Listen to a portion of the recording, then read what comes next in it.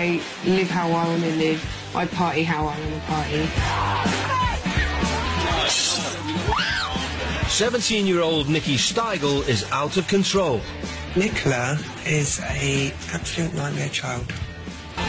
For 18-year-old Essex girl Jerry McVeigh, the only thing that matters is looking good. She won't listen to any advice if she's getting it wrong.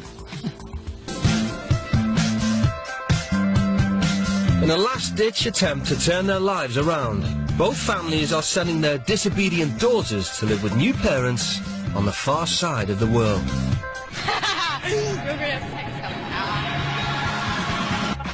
They will be staying with the De Silvas, a Buddhist family who've raised their children to be selfless and community-minded.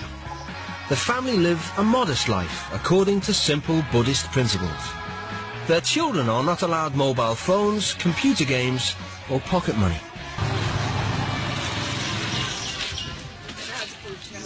Hi. Hello. Welcome. Welcome. Thank you. Okay. Show them around. Shall I show you around the house? Our kids don't have TV.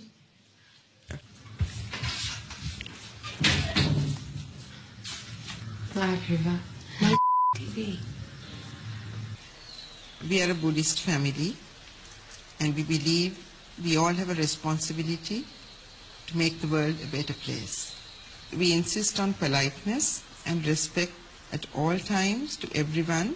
We will not tolerate smoking in our home. And no makeup is permitted. No, I'm not happy with that. First, you have to give your cigarettes to us. No, bollocks, no way. If I pay for them... Please mind your language, Nikki. Even if we smoke 2 cigarettes a day. Nick, I think we should go and talk to him. You hand over your cigarettes to us, and we'll give you the 2 cigarettes for the day. Okay, Jerry? Nikki? Okay. I'm happy. Thank you. Mandy wants the girls to help her prepare food parcels for the city's homeless. Nikki? Nikki? Nikki? Would you like to come and cook something? Jerry has already cooked the vegetables. She's giving me a headache. Okay. But when we give, we have to give unconditionally. So why don't they go and get jobs? Because there may be no jobs for them. That's why there's unemployment. The De Silva family believe in rising early. But Nikki's not a morning person. No, just take it away. Nikki? Will you move? No, sorry. Nikki? Mandy wants the girls to see what life's like for working Sri Lankans. She's arranged for them to do a day's work at a rural cinnamon plantation.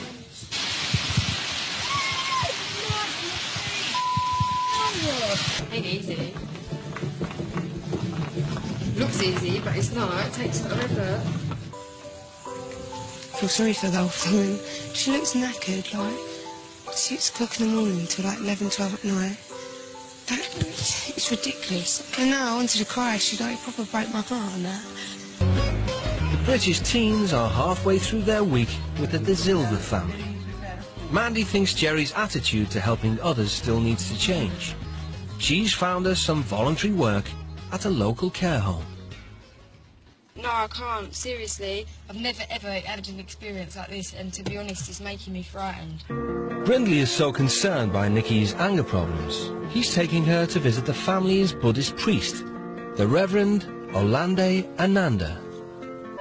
Meditation is at the core of the Buddhist way of life, and after helping to serve lunch to the monks, Nikki's agreed to see if it might help control her anger. Bhavatu Sambhamangalam Saraswati Bhavantu Te. I'm actually quite jolly today. Keep smiling. It's not like me. The British teens are nearing the end of their stay in Sri Lanka. Mandy wants to know why Jerry ran out of the care home. I would like you to think that you're fortunate, that you should have realized there are people who are far less fortunate, who have nothing, who have nobody. They're just there waiting for somebody's charity. Yes, I think that's what I'd like you to take home with you.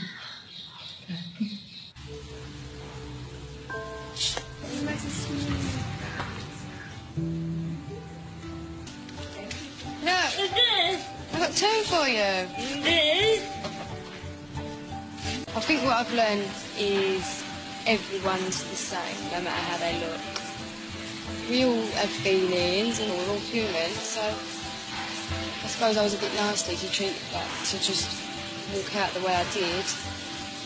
But I think they've forgiven me today. Back home, the girls are enjoying their last night with the family.